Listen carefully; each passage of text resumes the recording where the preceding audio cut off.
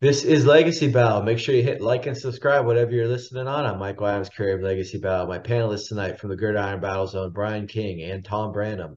Ball State athlete Paul Havicott, joined by a special guest tonight, the former cornerback in the NFL out of Southern University, drafted in the fourth round by the right here New England New England Patriots. He's a member of the 1989 NFL All-Rookie team. He's got 27 career interceptions, four forced fumbles. He's a member of the New England Patriots All 1990s team.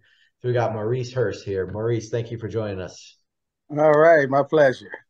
Looking forward Awesome. to it. And he's going to be perfect for tonight's debate because we're going to be Uh-oh. debating the top five corners of all time. And Uh-oh.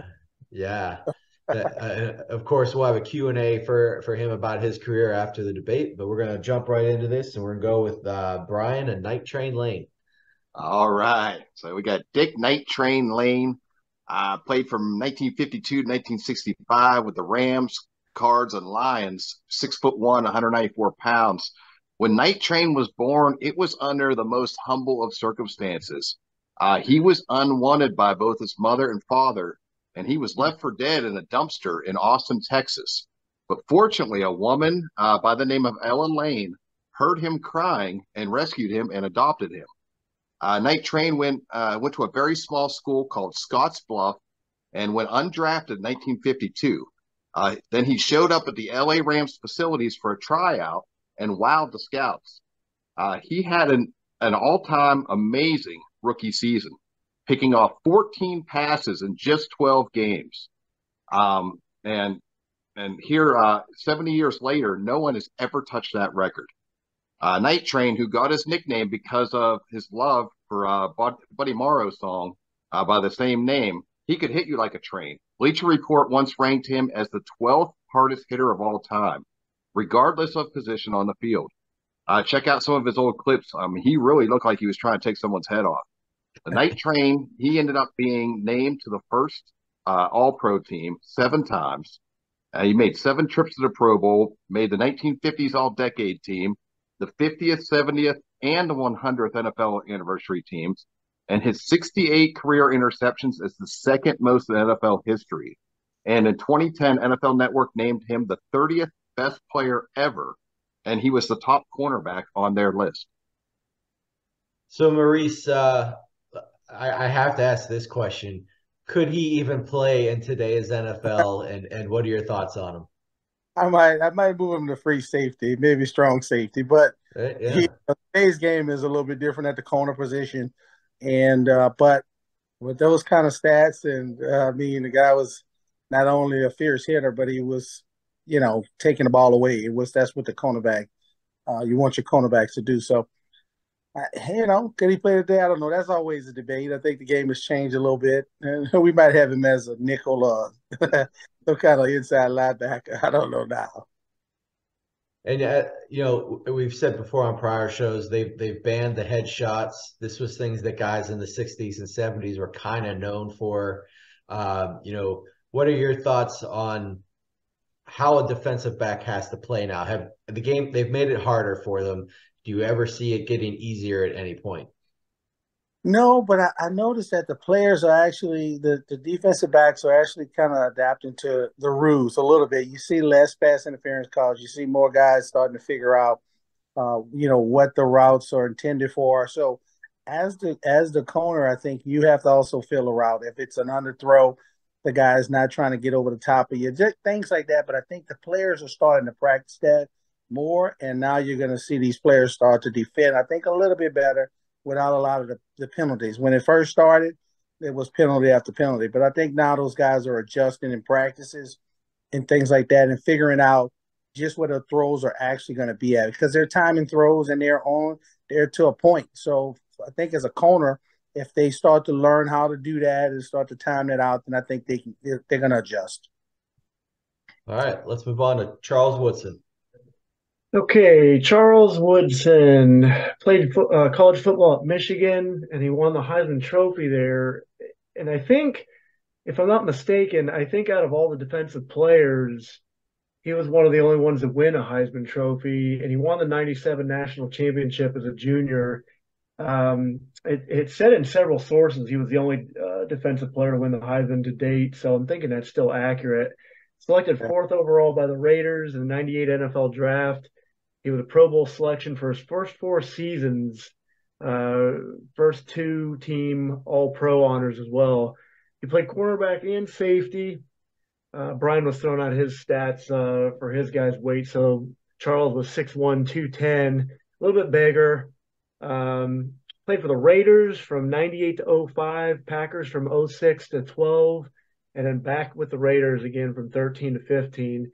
He actually was a Super Bowl winner, let me do my quick conversion here of number renewals, 45 with the Packers. So he's got a bunch of awards here. NFL Defensive Player of the Year in '09, Rookie of the Year in '98, a bunch of All-Pro elections. Let me get to some other things here. Listen to these career stats, though, compared to some of the other ones. 1,105 total tackles, 20 sacks, 33 forced fumbles, 65 interceptions, 13 defensive touchdowns, and 155 passes deflected. Compared with who we're talking about tonight, I kind of felt like Charles Woodson was a little bit like an underdog, maybe underrated, but he's got some great stats. But that's Charles Woodson. So 11 of his interceptions came at safety. Maurice, your thoughts on Woodson, Charles Woodson, and how hard is it to make that adjustment going from corner to safety? Well, Wilson was a very good player. I consider Wilson being really a ball hawk, and he was a guy that was always around the ball. And it didn't matter. He was causing fumbles. He was taking interceptions. So you kind of always saw him no matter what. When you were watching the game, his name showed up, whether it was on a tackle, pass defense, and things like that. And I think in his situation, I think it was the right time to make the change because I think the receivers were getting a little bit better.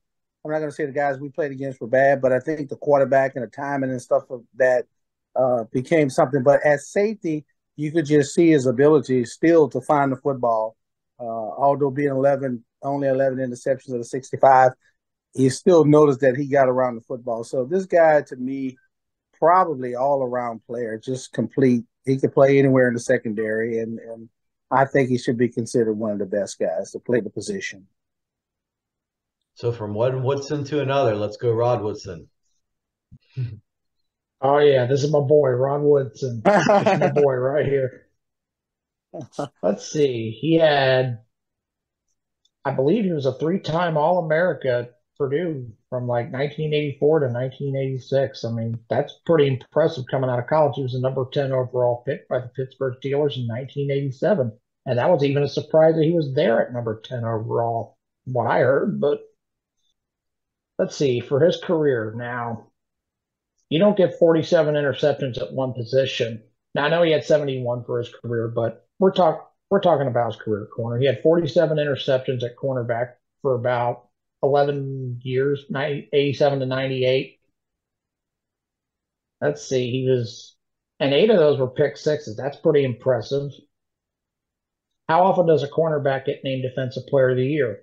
Well, he did in '93, so he must have done something right. And how often do you know of cornerbacks that can have 13 and a half sacks in their career at that position? I mean, that's pretty impressive. He had 8 in 1992. Who would have ever thought that?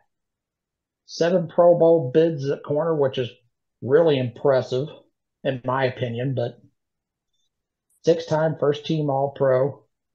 And they mentioned the anniversary team. He was a member of the 75th and 100th anniversary teams of all time, and he was 1990s All-Decade. Does it get any better than that?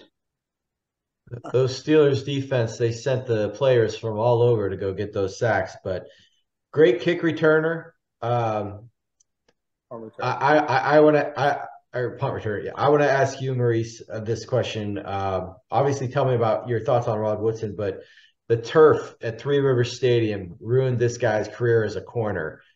Blew out, I think it was his MCL and ACL, and he went to safety. Pretty much, he played one season in San Francisco at corner. It didn't work out super great. Went to safety the rest of his career. How bad was playing on AstroTurf back then in the 90s?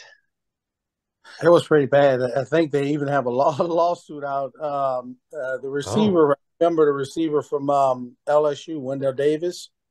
He was playing at, I think it was in Philly, because their stadium, they had the football and baseball in the same stadium, and they were playing around the same time. So on the field, they actually had where the bases were like turf built up like a curb on the side of a road. I mean, they actually filled that in and had to put something in there to hold hmm. it, and that was actually part of the field. And this is the time you talk about the NFL, and you're saying to yourself, you can't be playing on this, man. I mean, they actually had each one of the bases had turf with a little hump in it all the way around the outside of it to hold the turf. And I said to myself, but me, That's I crazy. wasn't complaining because I came from Southern University, so I said to myself, well, this is a big old stadium, and the pros were playing on it, but unfortunately, Wendell Davis blew both of his knees out, I think, in that stadium, and that cost him a career. And he was a very good player. I mean, he was a good player, and I've seen the turf. Even when I first got to New England, the turf was pretty bad. But this was kind of different because you had one end of the field that had this baseball diamond and all this in it, and the other half was, just turf. So the turf, I think, is better now. Obviously, you got the new turf, so it was something that needed to be addressed. So Can I from throw one something out real Steeler quick to about oh yeah, that go ahead, one? Brian. Um, Yeah.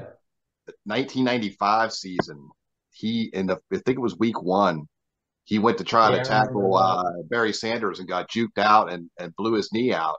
And he was the first player to ever return from an injury like that in the same season because he played in the Super Bowl and he covered Michael Irvin. So that was just another tremendous Yeah, thing about Ron Woodson. yeah, and from his standpoint, he was one of the first cornerbacks to kind of really convert the game to a big, fast guy at the corner position who could tackle. And around that time, they started to blitz the safety. Me personally, I ended up with maybe 3 or 4 sacks in my career, and I wasn't I wasn't a Rod Woodson, but they did started to send us off the corner because it was the blind side of the quarterback. So I think that when he had them 8 sacks that one season, that was the turning point when teams started to realize they could blitz that corner, not only get a sack, but force a quick throw, to man uncovered, but everybody's really going to him. So I think that started that, and Wilson was one of the first corners that they allowed to do that, and then you start to see corner blitzes kind of come after that. Well, from one Steeler to another, let's go Mel Blount. So Mel, 57 career Yeah. interceptions, played for Pittsburgh from 1970 all the way up to 83. He's also got 13 fumble recoveries we can add in on that. 1975 Defensive Player of the Year. Of course, he's in the Pro Football Hall of Fame, of course, but he's a 6-time All-Pro. He's also a member of that NFL 100 all-time team. So he's got the six All Pros I mentioned. He's also got 5 Pro Bowls. The thing about Blunt is he could play zone, but he could also play man to man. Sometimes we see corners that have trouble doing one or the other. He was great at the bump and run, physically strong, and obviously he helped Pittsburgh win 4 Super Bowls there in the 70s.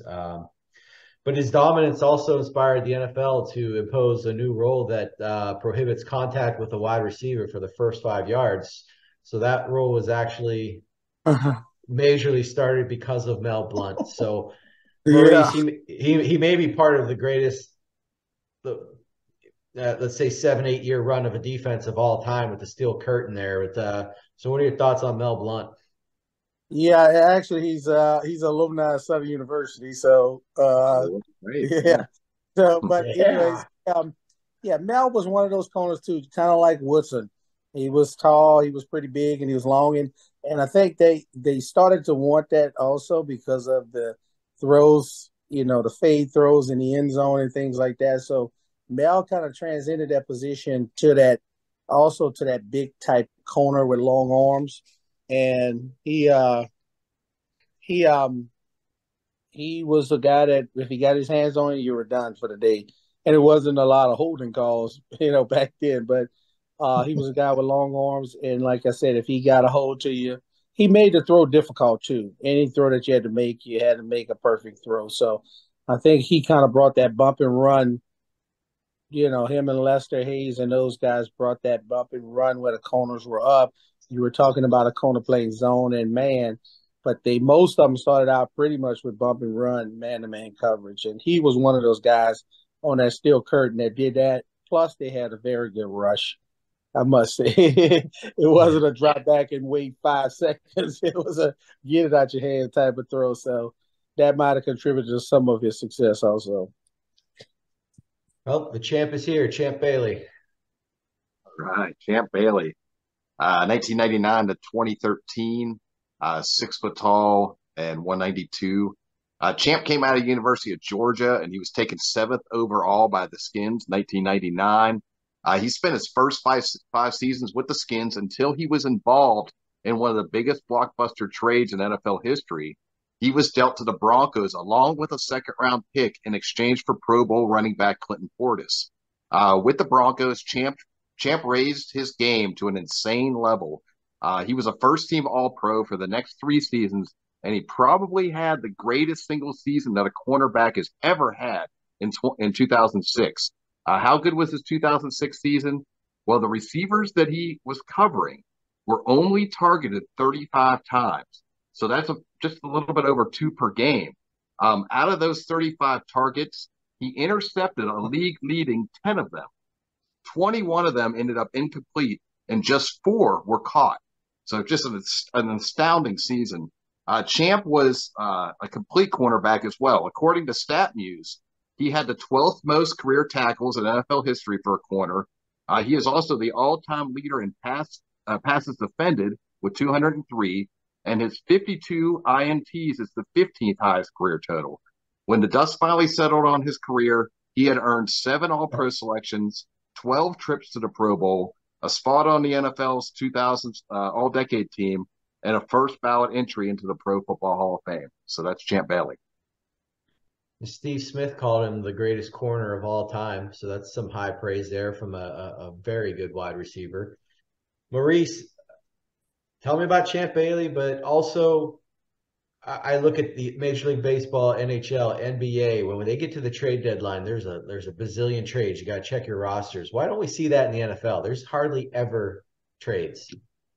I know, a lot of stuff go on though, leading up to that. People don't realize there are some things, but everything has to fall into place. And I think it's kind of hard when you're in the middle of a season or, you're starting and you want to make that trade. You've got to make sure that you're getting the right thing for what you're giving up.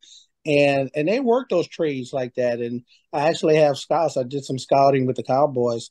They actually have scouts who, when they want to do a trade, they have them grade these players prior to. So there's a lot of work leading up to it. I think it's just rare in football because you lose a good player, you got to get something for it, and I think it's sometimes it's not a lot about budget or whatever. You want the best player. So baseball, I think, got a little more leeway in their players and they're able to do it. Basketball also, but it's a lot of work leading up to it. Just a lot of times it doesn't happen.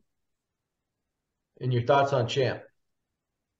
Champ was a complete cornerback to me. Champ was one of those guys that started where you mentioned earlier he only had 35 passes. He's one of those guys that you call a shutdown corner, and that was legitimately that's what he did. And he took the best receiver that they had and count on that player getting the job done. And he was challenged with that quite a bit. So he was one of those guys that turned himself into what I truly call a shutdown corner, a guy that could actually take a guy out of the game. And you would have to kind of game plan around him and say, this is just gone today. We have to work other places. So he kind of transcended that part of the game. I think that man-to-man type, I have my man, you guys take care of the rest of it. But he was a complete player.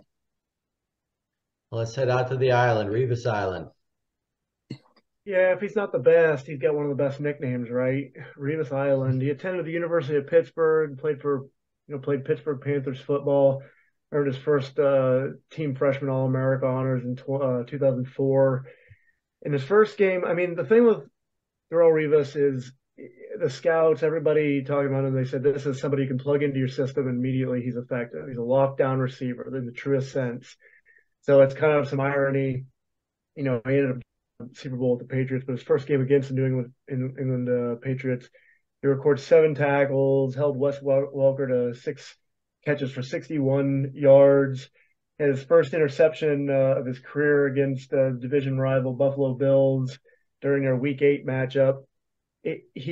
Each season, each game, each week, he showed great progression. He would learn from his mistakes and tweak things and become like a perfectionist. And so, like, if you ever get a chance to look at his wiki page, every season starts out with like what receiver he goes up against, where he's just locking him down. So, like in the 2008 season, they opened up against the Miami Dolphins, and he intercepts Chad Pennington in the end zone with 5 seconds remaining in the game to preserve a win. So he's having impact on the team. He goes up against players like Randy Moss, holds him to 2 catches for 22 yards. 2009 season, he's all over Andre Johnson, the Houston Texans receiver star back then, holds him to 35 yards, faces Tom Brady and the Patriots later on, and limits Randy Moss again to 4 receptions for 24 yards. In 2010, he holds out, so a lot of people remember that. He kind of loses a little bit of favor, but then he goes on to have impact for that team again in the 2011 wild card game, holding Reggie Wayne to 1 catch. This guy went up against a lot of prime receivers, played for a lot of teams though too, Jets, Buccaneers, Patriots, Jets again, and then the Chiefs in 2017. He did win 1 Super Bowl, like I mentioned, because they decided to throw the ball instead of give it to Marshawn Lynch. And thanks to Malcolm Butler, Revis gets his first Super Bowl. But he finishes with 487 tackles, 29 interceptions, 139 pass deflections. I think this guy, stats or no stats, I think he was just an immediate impact and just a great lockdown corner. Maurice, this guy was so good, Tom Brady wouldn't throw at him. What's that say? That says a lot. I mean, yeah, Tom ain't crazy either. But Revis was another guy like Champ that kind of had teams realize they could take their best corner and put on a guy and for the rest of the day, and they pretty much shut him down. And I think, like you said, the quarterbacks were more intimidated, I think, than the receivers. The wide receiver always thinks he's open, and he always wants the ball. So, but Revis to me was a guy that he reminds me of another guy. We might get to that guy. We'll see. But he had very, very good hips, and he could turn, he could run. He was physical also. So he wasn't as physical as the big guys like Woodson and those guys there, but he was pretty physical. He was pretty physical in that he could tackle, and he was very good at the line of scrimmage and bump and run. Well, it's prime time. Give us Dion. It's prime time, baby. It's prime time. You better believe that. Let's see. He had a very good career at Florida State. So good of a career. He had his number retired. How much better do you need a college career to be than that? I mean, and then you look at his pro career, and then immediately we make impacts. I mean, he was about 6'1", 195, so he was no slouch in the size department either. You mentioned the big corners. He was no slouch in the size department, but he wasn't a very physical tackling corner because it was a business decision, if you will. Yeah. That's coming from his mouth, but I mean, and he mentioned, I think in his career, I only saw one guy beat him. Now, Maurice, I'm sure you might have seen more than one person beat him, but the one person I could remember beating him was Flipper Anderson, like a 73-yard touchdown. I'm not sure, but I believe it was a 73-yard touchdown. And Who was? Flipper Anderson. Oh, yeah, for the Rams. Yeah. I thought there might have been others, but that's the one I could always remember. But let's stick to the task at hand here. He had 53 interceptions. And 9 pick sixes included in that. That's remarkable. That's pretty impressive, isn't it? And then I mentioned Woodson won a Defensive Player of the Year in '93. Oh my gosh, he won it in '94. Back-to-back corners. How does that happen? And then you have, let's not forget, he had a 6-time first-team All-Pro who made 8 Pro Bowls, which is pretty impressive. He made the NFL's 100th anniversary team, and he was All-Decades team in the 1990s. He was scary every time he threw at him, he was scary. And yeah, he was just scary to throw to. Like, he was ahead of his time. A tall corner like that could run that fast. That was remarkable. So, Maurice, this is a guy who early on in his career was going back from baseball to football, sometimes in the same week. We saw with the Braves in the playoffs, he'd go play the playoff game and then go play his game on Sunday for the Falcons at that time. I'm sure that takes a lot, but for me, he may be the GOAT as far as coverage. I will never vote for a man who wouldn't tackle. I'm sorry, that's my thing. But what are your thoughts on prime time? Yeah, and I don't think people look at him as a tackler, but I don't know how many tackles he had in his career, and it definitely wasn't because they was throwing the ball to the receiver; they were catching it. So I would check his statistics tackling wise because I thought he was a complete corner. Is he a cover 2 corner? No. Woodson was a cover 2 corner. He was a man-to-man corner, but I think if you look at his statistics in terms of tackles, you'll find that he wasn't afraid to tackle. He would say that, but he wasn't really afraid to tackle. And I tell you a story. I was drafted the same year he was drafted, and fortunately for me, I did make the all-rookie team. He didn't make it. I don't know how, but he didn't make it. I think the guy from Chicago Bears made it, but we were all rookies together, and so. That's probably was the only time I was better than Dion at the time. But no, it was funny, right? We were playing them, and our coach decided to open the game up with a go route against Dion. This was just the talk of the team, and they did it with our fastest guy, and Deion Sanders outran him, the football and everything, and he turned around and he came down our sideline. He says, "You guys don't have one player who can outrun me on this sideline." He pointed at the coaches. And I said, "Oh, my God, that's over with." But it was funny that they tried to catch him. They figured they'd get a long ball on him, but it wasn't happening. But he was a very good corner. Well, if you want to know who the best is, just ask Dion. He'll tell you. It's Yeah. Dion. Dion is the best. Dion, we were at the combine and we were working out, and all of a sudden you saw this door open at the far end, and this guy comes in with a mink coat, and everybody stopped and looked at the door. Was like, "Who is that?" He got these glasses on, shades. He's got a mink coat on. He takes the coat off. He has a warm-up suit under. He jogs down 100 yards, jog back. He goes and get on the line and runs like 4-2-3 or something.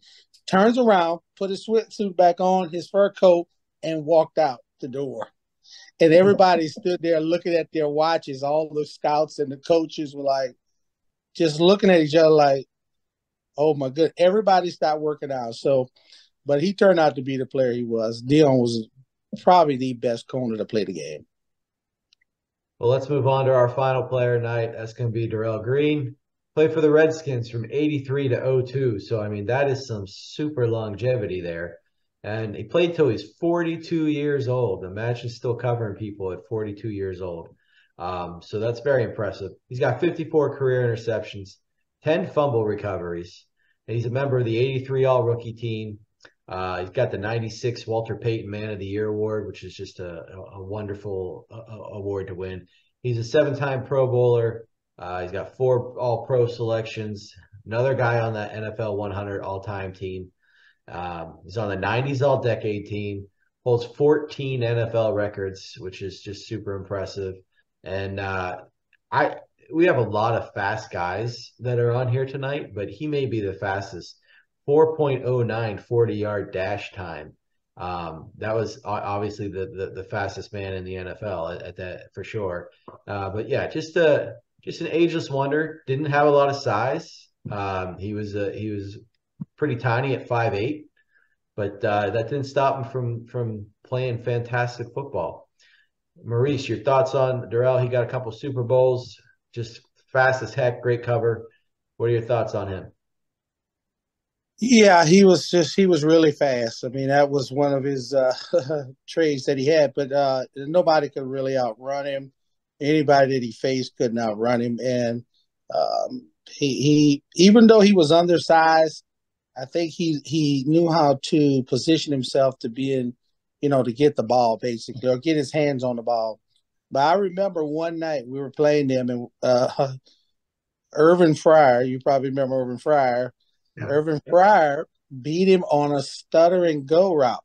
And we were on like I promise, maybe our 10 or 15-yard line.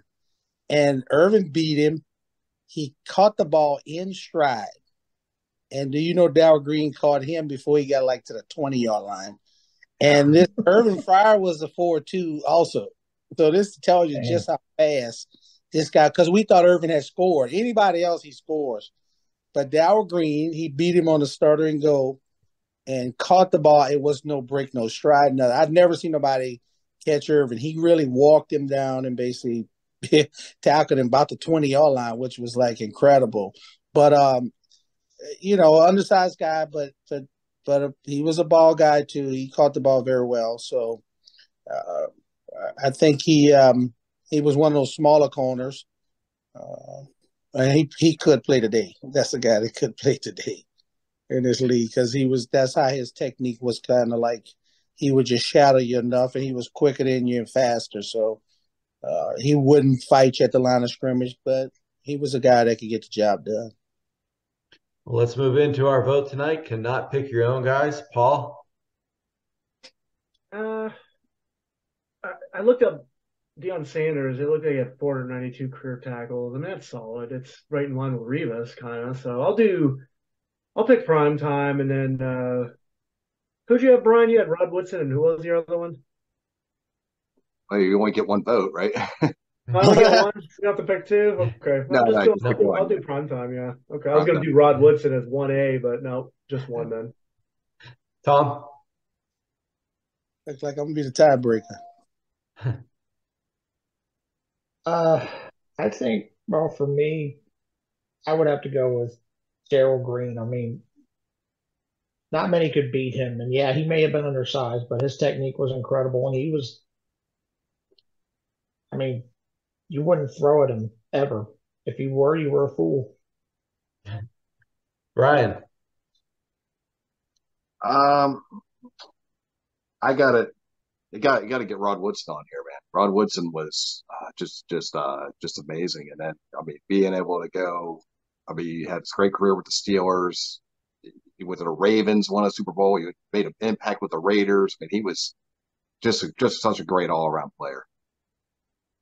Yeah, and I'm gonna put the other Woodson on. I think Charles Woodson belongs on this list. I was always very impressed watching him, especially his time with the Raiders. I thought when he first came in the league, I thought he was basically the best corner in the league for a good 4 or 5 years there. So Maurice, we come to you for our last pick. You can choose Mel Blount, Darrelle Revis, Champ Bailey, or Night Train Lane. I'm gonna go with Night Train Lane. After hearing those statistics, those stats as a rookie, 14 INTs, and he was also a tackler. I mean, the guy obviously was a guy that could tackle and catch the football. So I would think in my mind that would be the guy I would go with. Awesome. So Legacy Bow's top 5 corners of all time: Deion Sanders, Rod Woodson, Darrell Green, Charles Woodson, Night Train Lane. Nice job, guys. Let's move into our Q&A. We're going to go Brian, Paul, Tom, me. All right, I'll go with this question. Okay, so Maurice, while you were really performing well, things were pretty rough in New England during the first part of your career there under Rod Rust and then Dick McPherson. But then it all turned around, when the Patriots brought in the big tuna, Bill Parcells. So what was the feeling around the team and the locker room and everything when Parcells was hired? And and what did he bring to the table for you guys? Well, when we first got Coach Parcells, I mean, I was excited about it. He and I had a little run in because he brought some people in from the Giants and from some other teams, and he kind of wanted to pay them more money. So he ended up telling him I wasn't going to sign it for less than what you gave these guys. So it was funny that he told me okay, and I was about to leave New England, and his secretary called my office and I called my hotel room and said, "Coach said get back down here." He said, "What you want?" I said, "I just want more than me, both of them." He laughed. He said, "You got it." But anyways, when Tudor came in, he just brought something that you knew it was like professional. And even though we had practiced against him down in Rhode Island a couple of years when I was a rookie, we practiced against him, and you could just see how his team was run. Even though we had Coach Barry and we were kind of like an older team. So, but you could just see the difference in the Giants and then kind of like us. So, but when Parcells came in, he just brought something like he made you accountable. He made you accountable from the time you got from the working out and just getting in shape. He made you accountable for everything that you did. So, but he was a coach that once you did what he asked you to do and you got on his good side, I think he was one of those coaches that you wanted to play for. Maurice, is the wide receiver position in football, has that evolved the least out of all the other positions in your opinion, or has it just gotten, I guess, faster? I mean, when I think of, the quarterback rules have obviously changed, tight ends have gotten bigger and stronger, running backs are used differently, but wide receivers, you run the routes, you cover them. Do you agree with that, or do you think that's evolved as well? I kind of agree with it. Some of it is a little ticky tacky, in terms of some of the contact that the players have. But I think what it boils down to, honestly, the way I look at it and what approach it is, it's similar to being 7-on-7 now.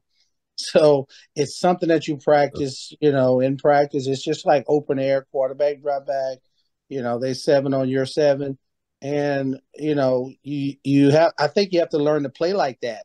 Even in practice we had that, but a lot of times you couldn't get your hands on them. You weren't hitting the guys and things like that. So the wide receiver position and the quarterback position together, you could kind of see has evolved to something it makes it very difficult for a defensive back to just really be one of those guys that's going to ever have a Champ Bailey type year.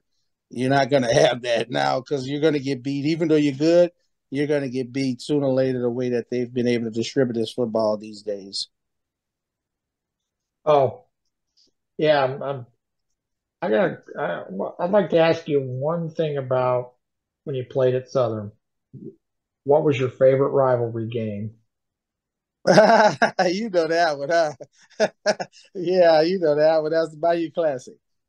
That All was right, every year, so whether we won 2 games or 9 games. You could not lose that football game right there. And I grew up going to it, and it was a rivalry ever since I used to go oh, watch play in the Superdome. But yeah, you had to win that game. You had a very long off season. Didn't matter. oh, yeah, I It always was used our to see Super that. Bowl. It was like our Super Bowl or Rose Bowl, honestly, because you went from playing at Southern Stadium to you got 70,000 people in this stadium, and you're saying, "Golly, you're on television." So it got to be pretty big for us that game. I gotta say that's one of the most underrated rivalry games I've ever seen because I used to see it somewhat on national television when I was a teenager. I'm like, Yeah, how isn't this game more exposed? I think it's a great rivalry, believe it or not.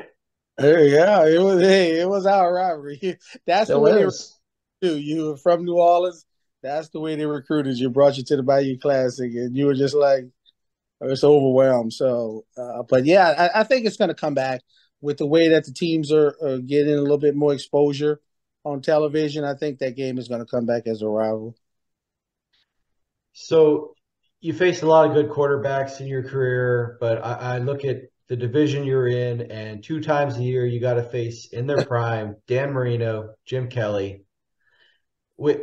I guess the question would be, which one did you fear the least? I mean, like which one did you not want to play? I mean, I tell you that. I mean, both of them were very good quarterbacks, but it would be the one I feared the most was Dan Marino, because I just honestly think Dan Marino was making up routes in the huddle. I don't think these were plays. I mean, you know what I'm saying? Sometimes if you would intercept him. I intercepted my rookie year, and he just looked at me like, okay, all right, rookie. And I said, well, I got the upper hand, but he still was throwing the football on us. And I'm saying to myself, man, this is the world's worst. He just knew what was coming. He knew he was just. It was weird the way he used to play, and he would come to you. The receivers would run back to the huddle crying to him, "I was open," and he would turn to me and say, "Was he open?" And I said, "Nah, he wasn't open." So Dad was like, "Yeah, always open." So they were tough. Dan Marino, Duper, and Clayton. That was a tough bunch for a couple of years there. Yeah. So, Maurice, you played alongside Hall of Famer Aeneas Williams at Southern. I mean, what a great cornerback pair that you guys made. What was it like playing with him? And also, what are your thoughts on all the love that the historic Black universities, like your alma mater, has really been getting in the last few years? Yeah, Aeneas was a good player. Aeneas walked on at Southern and turned himself into an All-Pro. And he was one of the guys I thought might have made that list, but, we got one Southern guy on there, so that was okay. But he ended up with quite a few interceptions. And Aeneas was really strong and had real good endurance. And I think what happened was he was a ball hawk too, and Aeneas was a very, very good tackler. Because he was a safety when he played at Southern when I was there. He was a free safety. And then they moved him to corner. So when he first came out, he was a safety, but he was a hard hitter. And then when he kind of learned the position at corner, that following year, he was the guy that went and got the football. He even got an award named after him. And as far as the black college, the HBCUs getting, I think it's something it's growing pretty good. So, with all the new coaches coming in, former players, some former alumni, things like that, Deion Sanders has brought quite a bit of attention to the HBCU game. So I think when you start to get guys like that, and you start to get the media wants to be around, it's going to be good exposure. And they're getting some good players, and hopefully they can get some players drafted here coming up, in the next couple of years. But they're getting some very good players. Hey, Paul, before you go, hold on one second. I forgot to add in earlier our shout outs, the guys that just missed the list tonight.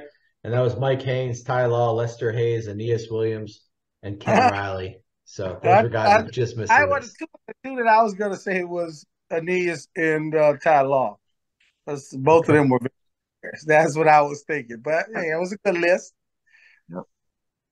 Go ahead, Paul. Your son plays football now. Is there a piece of advice that you gave to him that you wish you would have received when you were starting out playing football? Well, you mean at the pro level? Mm-hmm.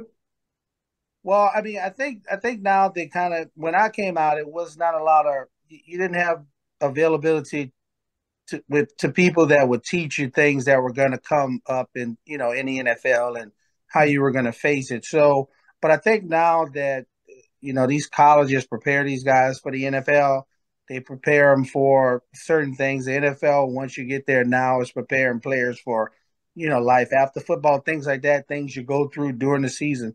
So, and the game has changed a little bit. We were like stuck on a team and loyal to that team. I mean, now you have guys, they get cut, they leave the team, things like that. They actually be traded. So, it's a kind of a different game right now. But in terms of just being prepared for what he's going to go through in terms of sometimes injuries happen, but you've got to get yourself, when you're coming back, a player wants to play immediately, but you've got to get yourself to 80, 90%, regardless, because you're not going to be effective. And, had a little injury and he kind of came back, I think, quick. But that just would be what I would tell him: get himself ready, healthy, and as best he can, up to 90%. Yeah, I guess the question I've kind of been dying to ask you, who was the toughest receiver you ever had to cover? Uh, that would be Andre Reed. Andre Reed was a very good player, very hard to cover. He wasn't like super fast, but he was one of the big receivers. A little bit bigger, pretty good guy on the inside. He wasn't a guy you were going to draw the ball or lose when you hit him. So I think he was kind of that guy that became that little slot kind of receiver. He did play outside also. He had enough speed, but he was the toughest guy that had to cover. A lot of times what we went to was, since I guess I was their best corner, they were putting me on the best man. But this time they had me. They said, "You take James Lofton, and we're going to double Andre. We're going Oh to my double Andre." goodness. I said, "That's for me. That's a better deal for me. I like that deal." And I never forget Lofton was awesome. we played Buffalo, and it used to be that fast that run, that kind of gun offense. It was fast, and boy, he was lined up. Okay, He got ran it. a Yeah. route on one side. He ran a route on one side, and he ran over the other side. Looking back, he turned around. He said, "Oh no, it's not going to be one of these days." I said, "Yeah, James, they got me on you today. This is it." So we fought that whole day. But yeah, I would say Andre Reed was the toughest guy I played against. Yeah, that K-Gun was a tough offense. Yeah, very strong. Oh, yeah. So you had mentioned that you were a scout with the Cowboys. Is there anybody we might know that you had scouted? I scouted. Well, yeah, you would know him. I gotta go back because this is a little while back. Demarcus Ware. Oh, jeez, He yes, was of pretty good. course. Uh, Yeah. He was that, stud. and we ended up drafting Marcus from LSU, the nose guard. I can't think of his name. Played Marcus. What his name is? Marcus. He's on Marcus sport. Spears. Marcus Spears. Spears, that's it. Yeah, Yeah. yeah. We got because we had two number ones. We had a first. We had like a second or something, a third, and a 10th. And they were kind of fighting over what they were going to use it on because I wanted Roddy White because I said I had scouted Roddy White. I said, man, I love this guy. He's going to be to me a Pro Bowler, and I mean he was playing at UAB, but when I saw him against the competition, I said, man, this guy's really good. Uh-oh, this guy's really good. So just to name a few, that was a couple guys that I scouted coming out. Roddy White did get the guy. Oh, I can't think of his name. It was a cornerback that I really like. I remember it a little bit, but there was a couple guys that I scouted that were really good players. Awesome. Well, thank you so much, Maurice Hurst, for joining us tonight. We really appreciate you coming on. I enjoyed it, man. I enjoyed it. Anytime. And let me know if you need it again. Awesome. I'll remind everybody, make sure you hit that like and subscribe button, whatever you're listening on. We'll see y'all next time. Have a great night.